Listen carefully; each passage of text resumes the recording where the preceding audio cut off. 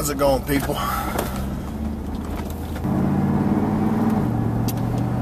Well, another one of my childhood television idols is gone. I don't really guess he's an idol, he's just somebody I used to watch. But according to the news today, Falk is dead.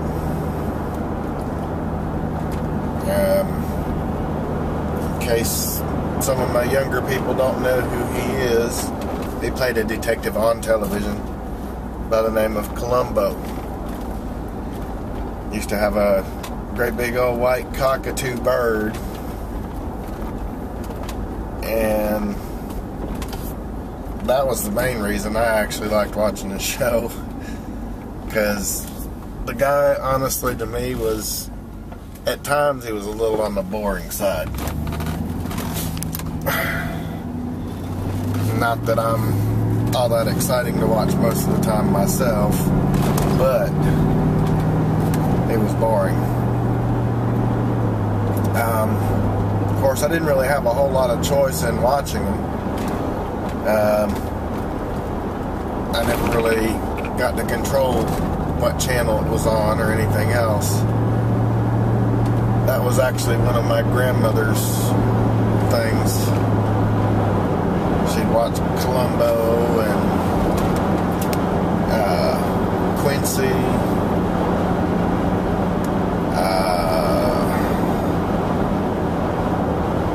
watched Emergency, which I actually liked that one.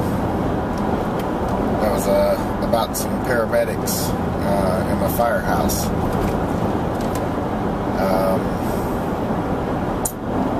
Adam 12, cop show. I'm trying to think of some of the other ones that we used to watch. Of course, Dukes of Hazzard, but that was when we actually got to control the TV. We got to watch that.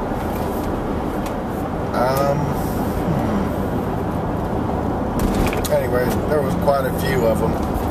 I guess it kind of makes you question your own mortality when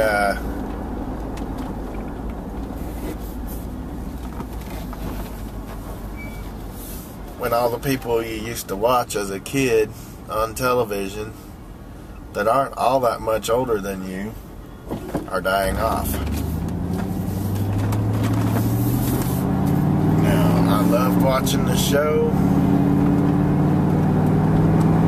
Even though he was kind of boring, there was other interesting stuff on there. I know another one.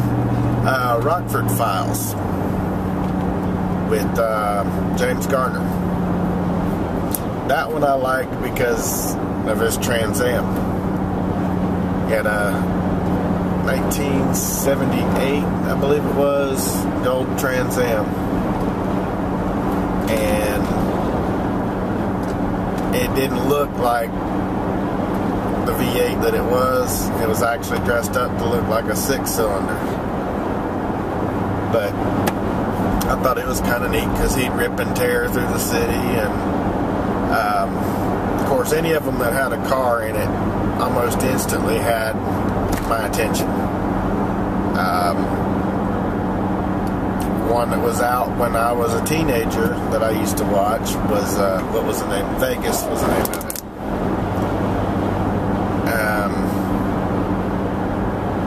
I can't even think of the guy's name that starred in it. But I used to watch that one because at the time I actually had a thing for the 60s and early 70s era Mustangs. Now, I still like that body style, but they had the car stuff and the story stuff that went along with it. I also like the A-Team, mostly because of the van and the little gimmicky gadget type vehicles they came up with on a spur of a moment. But MacGyver was another one.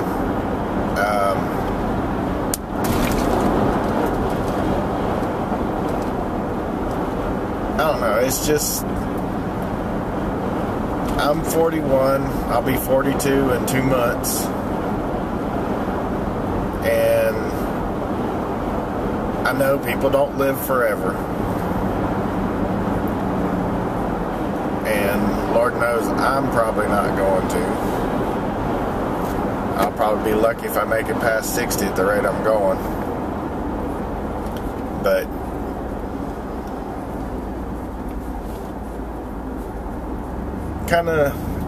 it kind of makes you put things in perspective a little bit. Makes you kind of reflect on your own life a little bit. And I mean, all the people that I grew up around as a kid, the older ones are all dying off. Good people, really good people, good friends, people that I went to high school with. Several of them have died. I believe we lost, I think they said that we lost a total of 6 at the last reunion in 2008.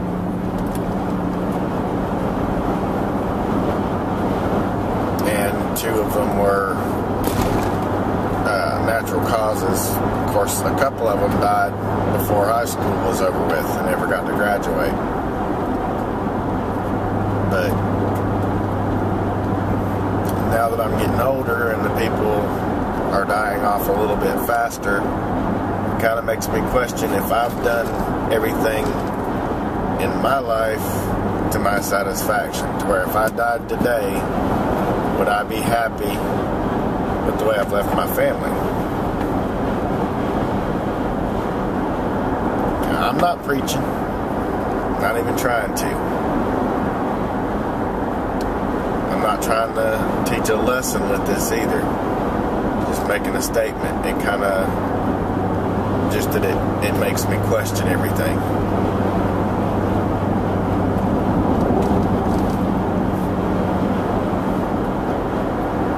Now, I'm going to leave it there. And I'd like to know, are there things in your life that come up, whether it be on a regular basis or just a rare occasion, that make you question your mortality?